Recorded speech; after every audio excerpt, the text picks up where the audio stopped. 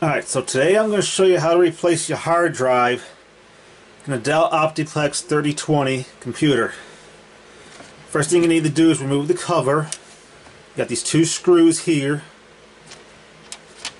They are Phillips, but you might be able to get loosened with your thumb if they're loose enough. Then you got this little lever here. Pull, lift it up. Now to access your hard drive, if I can zoom in, adjust the angle. Your hard drive's in this blue caddy underneath the optical drive. So you got to first remove your optical drive. So you got two cables in the back here. Just gently tug on them at the black connector so you don't pull out the wires. Then he's going to lift up on this tab, lifts up and moves out of the way. Now to remove the drive, which is in this whole caddy, you got, I know it's going to be hard to see, but you got this little slider here. All the way over, it's locked. So I know my hand's in the way, so right now I'm not going to let you lift it up. So you want to slide it over. If I can do this like that. Now that's unlocked. This just lifts up. Disconnect your two wires. Then lifts up and out of the way. Like that. Now this whole thing's got to slide out. So hold this. Get your little tabs here. And this should slide out. Just like that. Now to get the actual drive out of the caddy, simply move these out, pull this aside, lift that out of the way, and this should, I can do this without breaking it with one hand, should just pop right off. Just like that. Now where to put the new drive, which is floating around here somewhere. This is the new one I'm going with, 4 terabyte. For NES systems, network access storage, but this is from a security camera, so it's good enough.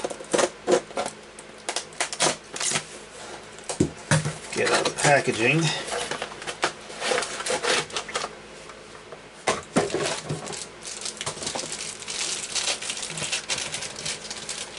Should fit.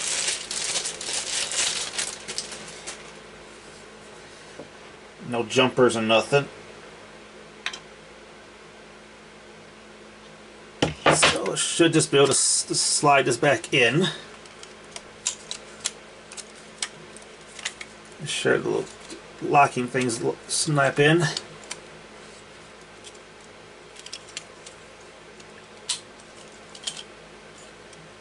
So you got these little little tabs that little bolts that will hold this drive in place like that.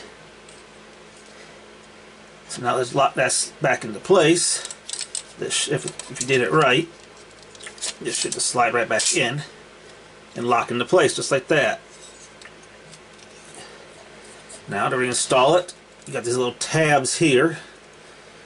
You got little ears sticking up here. I know it's hard to see if I can zoom in or not. Bear with me. So you got these little ears which line up with these little holes here. So, get them to line up.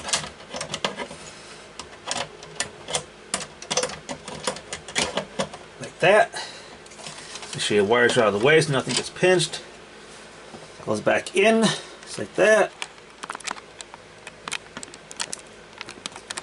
Then so you get the little slider there. So slide this back over. Now it's in the locked position. It won't come off.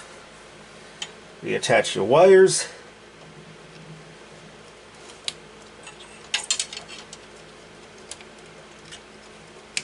Like that. So that's reconnected. Take your optical drive, slide it in this way first.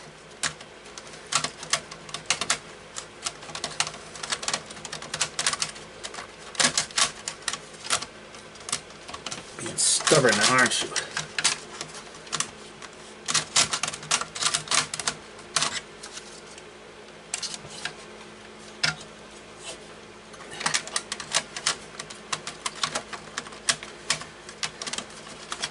There we go.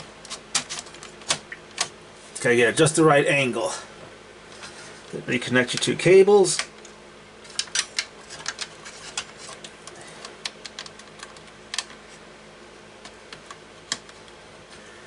That's locked into place. And there you go. Now, same thing. Put your cover back on.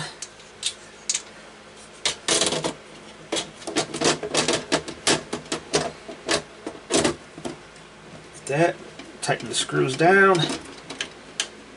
No, you can't see that in the back that well. Retighten those two screws. And there you go. Hard drive's back in. Now these do sometimes use the smaller laptop size ones like these. So if yours has that, I'll put a link in the description for instructions on how to remove that one, because that one you actually have to unscrew. This one just pertains to the big drives like this. So that's how you swap out a drive on one of these.